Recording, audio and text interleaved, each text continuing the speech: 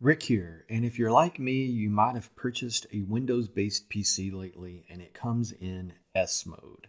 S mode does not stand for sport, it stands for security, and it makes your life a whole lot more difficult when it comes to installing programs and apps that aren't approved by Microsoft. To switch out of S mode, or if you're in S mode, you're going to get this error message that the app you're trying to install isn't a Microsoft verified app, and it's not going to let you install that. It's going to tell you that you need to switch out of S mode, but it's actually pretty tricky to find. So the first thing we're going to do is going to go down to the Windows Start menu, and a lot of times your settings button will be displayed here. If not, you can just go to the search setting, type in settings, hit enter, and then it's going to take you right into the settings for your computer.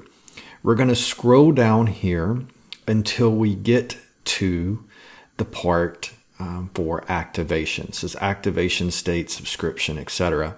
And you'll see here that Windows 11 is in S mode.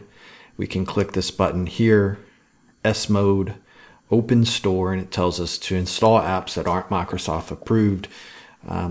It requires you to switch out of S mode. So if we click that open store, it's going to take us to this app in the Microsoft Store where we can switch out of S mode. Now it does say, hey, once you switch out of S mode, you can't go back. There's no reason you'd want to go back. So once we hit get here, it's going to run the program that switches us out of S mode and puts our computer into standard Windows mode.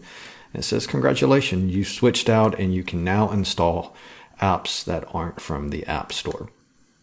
So if we go back here into our downloads to where I had downloaded some of the programs that I was trying to install, we can try to download it again or install the download again.